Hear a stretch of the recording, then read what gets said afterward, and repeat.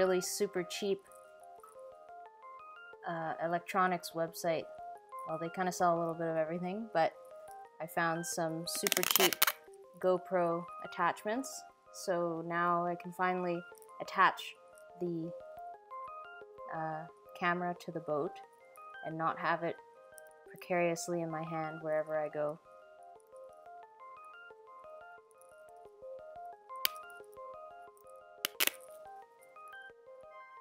I only wish all things boating were this cheap, but it is not so. When we originally bought Maiweh, she cost 3,500 Canadian for the boat and the engine and the rigging and the sails and everything. We didn't get her surveyed.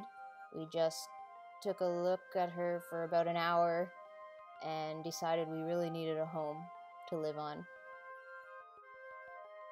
The engine has been an ongoing saga. We thought maybe it was getting better, kind of like a healing wound over time, but today it's clearly gotten worse. The other thing is that it's still the power of the engine. Yeah. It's electrical.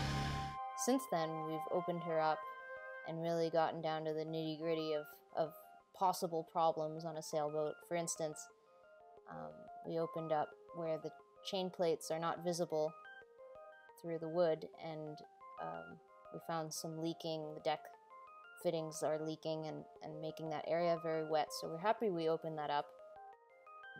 It's been really wet on the west coast of the island here, so I wash her or cloth her down every weekend.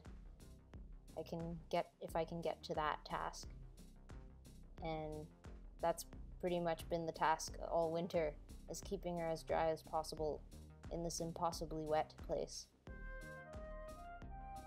Since we've bought her, I've been keeping a pretty thorough budget